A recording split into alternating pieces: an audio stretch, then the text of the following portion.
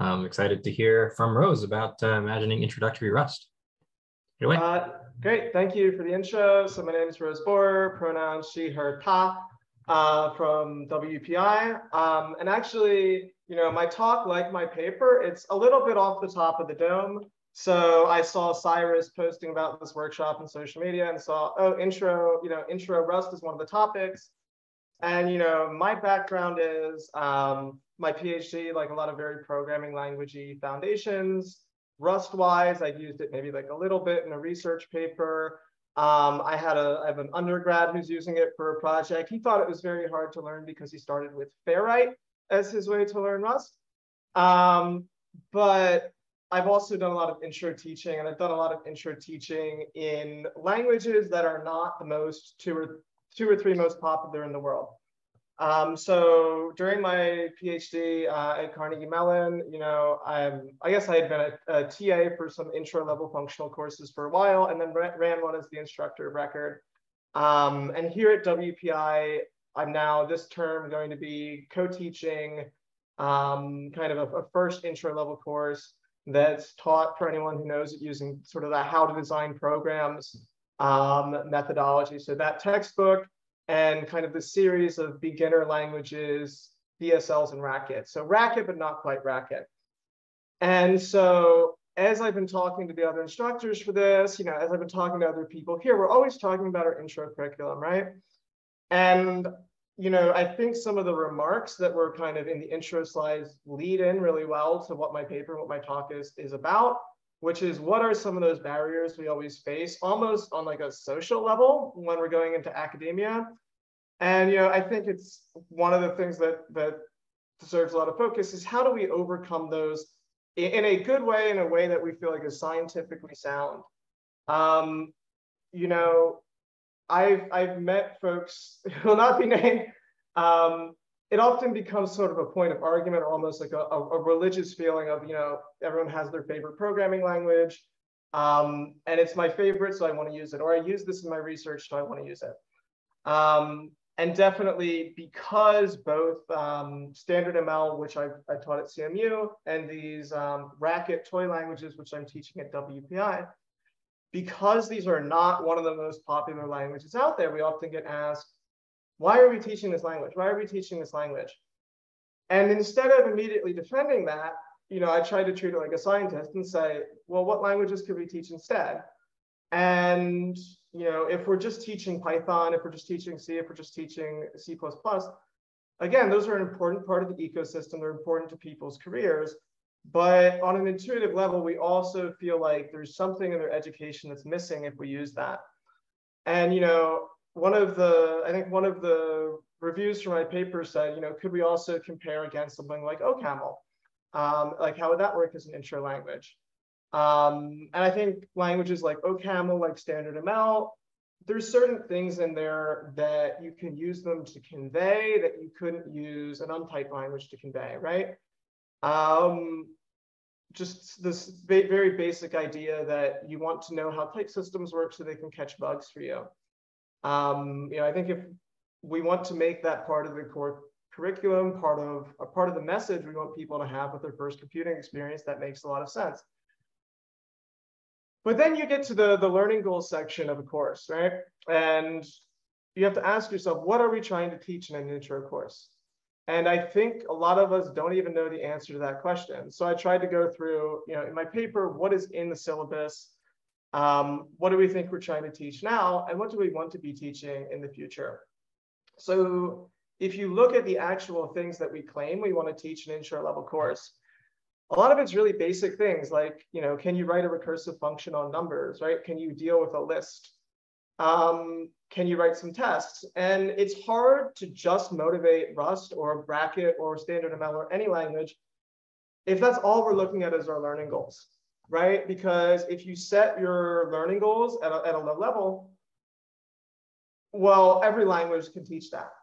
And so I then ask myself, what are the things we really want to do? And one of the things not to put everyone on a pedestal, like one of the things that brought me to Rust as a community is we're thinking about how diverse my students are. I belong to a couple of, groups myself. And when students learn to program and they're not just looking at their classmates, they're looking things up online, they're looking at, could I get a job using this programming language? There may not be any one programming language community where it's perfectly diverse, perfectly representative, but I do want them to be able to look out there and see a community that's making some efforts at inclusion, you know, communities that have strong code of conduct and actually bring them up during the start of the conference. So that is something that's maybe, you know, is not on every teacher's front of their mind, but it's something that I think we should all lean into. The other things that I was looking at, you know, I was looking into both departmental research and broader research on what's motivating students, right? One thing that, you know, a lot of us can do, a lot of us have schools that participate in the survey called Data Buddies. And I was using that to look into what are students motivated by? And what I found was, yes, they are motivated by jobs. They are motivated by making money. They're also very motivated to learn the fundamentals of computer science. And so when we're thinking of teaching things, right, you know, so I do think we should be honest about the jobs part. And the argument I'm trying to make there is when we're preparing someone for the future, we're looking at potential, right? The world is going to change during their degree, like after their degree. That doesn't mean we should teach a programming language that's 50 or 60 years old. It means that we should, you know, be optimistic and include languages that have good future growth potential. And Rust right now is at that moment where it's getting that critical mass of, I feel like I could look at what we have now and show it to people and teach it. And I can honestly look to I could kind of look to future projections and say, yeah, there's a real chance that they're going to use this in their careers. But also looking at fundamentals, right? Looking at teaching programming. And again, this did come up in the reviews of like, okay, Rust is good for systems things. It's good for type systems things. So is there a link to the Data Buddies survey? So this is a question that came up. If you look up CRA Data Buddies, there's a little bit of nationwide statistics. It's not nearly as detailed. The way the system works is that your department at your school would sign up to it, and they'd make a special one for your department that only goes to your department. Good question. But if we look at the other side of learning CS fundamentals, I guess we really have to ask ourselves more deeply, what is the role of the intro class in the broader curriculum? You know, you may spend most of your time learning these basic things that you could do in any language. But when people come out of this class, what I really care about is how are they going to situate that in the rest of their courses? How's that going to fit into the curriculum? I have so many times taught a programming language that felt like it was the odd one out, that it felt like it was so different from everything else they were using. And some students, you know, carry that knowledge on. Some of them do feel like, oh, I learned this and then I forgot it. And then I learned how to program all over again in the next course. And so, although, you know, I think some of us in the intro, like there's some concerns over, is Rust syntax too difficult? I think it at least makes an effort, right? It's not using Lisp syntax where it's so viscerally different that people will put it in a different box. And I think what's important is, even if it's not in the foreground, having some continuity with those later concepts. Having something that if I'm teaching another class or someone else is teaching another class later on, that they can point back to, and they can say, oh, this was something that was foreshadowed in your intro class. So when they move on, it feels like something that's coherent with the rest of what they're doing. I think I can use the next couple of minutes to try and go through some examples of that. So I will finally use that screen sharing. Thank you for looking at my face for so long. And so what I did is I took this 7-week course that takes basically a section of how to design programs. And I looked through it and I asked, if we went through how to design programs and tried to take each of these assignments and do a Rust version, what would be the same? What would be the challenges? Where would the Rust community need to do some work? And where can we point to something that we're doing it, but we bring something new to it that would be kind of exciting and fresh for students? So one of the things we start out with in the old course is we start out with a lot of Gui programming. I think this is a really great thing for new programs to have something visual, some immediate feedback, some little immediate payoff, so that just in that first week of the class, you say, you know what, I'm going to stick with this. I'm going to check this out some more. As a newcomer to the community, I've heard that maybe GUIs were something that took a little time or effort to get there, but I think it's getting there. So, you know, making sure those libraries keep maturing, I think is important. And then if we look at what kind of types, what kind of programming come up, we basically have product types, you know, your structs. And we have some types. We have your variants, except we don't even call them that. Yeah. Right, and so I actually want to go so I think, Matthew, I really want to talk about that comment. It's maybe better fit for the conversation, but I have lots of thoughts on that, and it's a very good point. So, we go through things that are basically of some types, but some types are done basically as dynamic types. And so what we're seeing is they're right now going into an untyped language, and they're writing their types in their comments. And as they're developing tests, as they're evaluating their correctness, they have to think through types to think through whether this is correct. To know whether their code in Rack is correct, they have to say, is this going to work for all lists, for all structs that look like this? I can't check whether it's a struct, but I have to assume it is. And so if we're already trying to get them to reason in a very type-centric way when they don't have types, just taking that same thing, but now doing it with types, gives them an opportunity to see that benefit. One of the things that I lean on heavily in this proposed design is also to try and understand, in an intro course, motivation matters a lot, persistence matters a lot. How do you keep people in the course? And we want to approach types in a way where types are going to feel like they're their friend, not their enemy. And where it doesn't look like a personal failure when they write code that doesn't type check. So one of my recommendations in here is to actually, if you have a lab section in your course, spend some lab time intentionally writing code that doesn't type check and showing them, well, what would happen if you ran this ill-typed code? It wouldn't work. Aren't you glad that you didn't write this ill-typed code in the code that you submitted?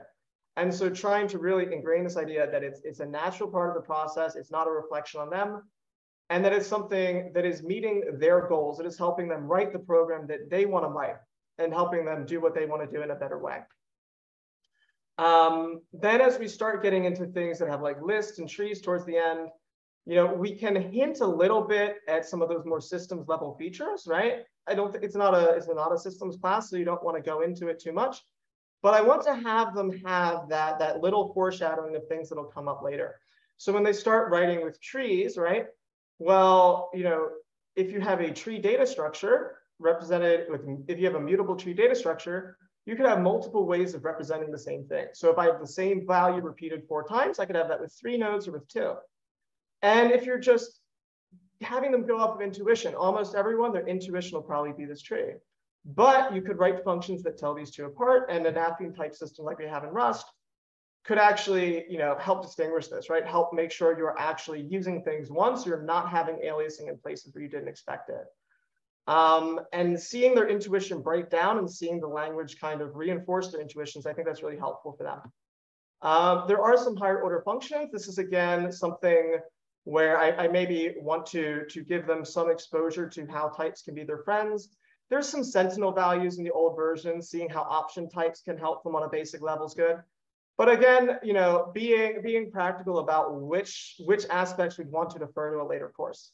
So, if you're teaching a higher order type compilation course, you might want to know how you represent closures. Your intro class, you don't want to know how you represent closures at runtime, right?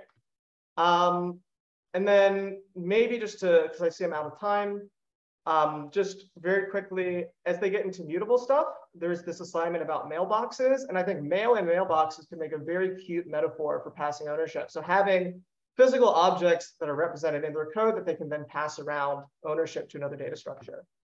As I dig into it more in the paper, some of those big themes are getting them to view syntax and types as friends, identifying out of our tooling, not needing a huge thing, but what are those few little pieces of tooling, things like one-click installers that will really show up the most in the intro course, and getting them to view this as something that's relevant and getting us to view it as something we could really experiment with, run that first version of the course, do some research with CS education researchers as we're teaching our course, test it out in a rigorous way and kind of show other people that it can be done.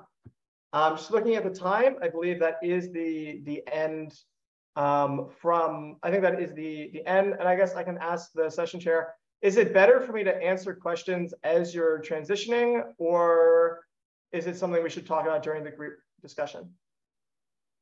So you've got about 4 minutes left in your session. So okay, I wasn't sure if that was all for transition. So I'm going to start going through some of the comments, just to spark more of the conversation later on. Mm-hmm. So I think I just wanted to clarify for Galileo, the question of like, is it helpful to have a transition from untyped to type in the class? What I was actually thinking about is at the level of redesigning the course. So not a class where they're doing both in the same class, but I have a class that uses an untyped language. And how do we turn that into a class that uses a typed language? But the part that I do want to keep is not having them write code in an untyped language, but have them engage with, okay, what are the types doing for me, right? Because we spend so much time talking about a well-typed program. But if you're programming for the first time, your program is going to be ill-typed, right? And so having them actually spend time writing things that have errors and saying, why should this be an error? Why is this an error with the program, not an error with me? Why am I glad that it caught this? So that's what I'm suggesting. Not necessarily having a different phase, but explicitly having class time that engages with that and how it would run. And then what else is there in here? I wanted to really go into what Matthew said, because again, on the one side, like one of the reasons that I care so much about redoing our intro curriculum is I don't think our current curriculum is that good in terms of diversity of makeup among the students. You know, it's in particular, I think it was taught to a style that goes so hard on intrinsic motivation, so hard on kind of like rigor, the way a mathematician might think of it, that students may feel like they're being told what to do day by day, rather than being reminded, you know, why did I come here? We might have different motivations. I do speak to that a little bit kind of in the intro, going into realizing that as intro courses, you know, I think another good thing to remember in the group discussion is that we're not just the first course for people that are going to be CS majors. We're also going to be the only course for a lot of non-majors. We're also going to be the course for a lot of people that makes them decide, do I want to keep this major? Do I want to take on the CS minor? And so having something that can highlight, I think you're right, different backgrounds in terms of experience, make it start at a level that everyone can get on board for sure, but also show them, you know, some of you might get excited by the mathematical beauty of this language. Others of you might want to do systems. Other of you might want to use it for something else, definitely. And I'm basically at the cutoff point for the next talk. I think we could spend a whole workshop just talking about that one point. So yeah, thank you for all the comments, and I think I'll leave us in transition time.